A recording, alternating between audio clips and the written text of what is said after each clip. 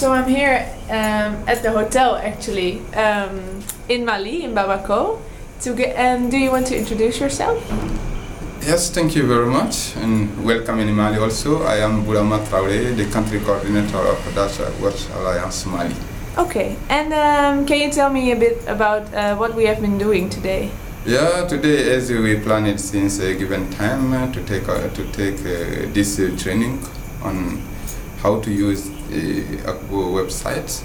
So the training has come at the real time. Then we were really keen to take this training today, and it has permit us to know how to work with the website and how to download or create or put a project on the website, and also to update. And that is a very interesting part of the training, because as we are here in Mali as local Watch Alliance, we are working with beneficiaries, so there is good sometime that to update our activities and our project on the website, so that other people from Watch Alliance or another partner can learn what we are doing here in Mali in terms of Watch Alliance, and also about the state of inventory of Dutch Watch Alliance in Mali. Yeah, great, thank you. And what did the partners like it today? What do you think? Yes, of course, they were all keen of taking this training up.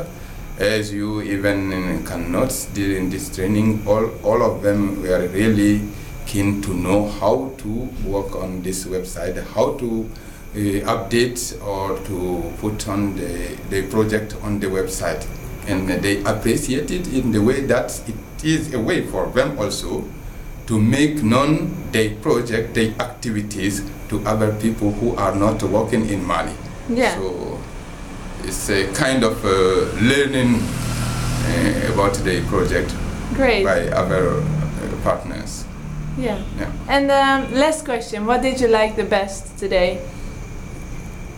That is a big question. Anyway, the training has permitted me, not only me, but to all the organization partner of Watch Alliance Mali, to know how to use the website.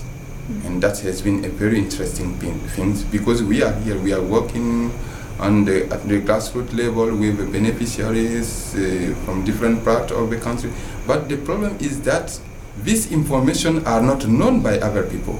Then if this training will really permit us to put on the website to make other people know what is going on the field here in Mali. Yeah. Great. Yeah. Thank you very much. Yeah, thank you very much, and you're welcome.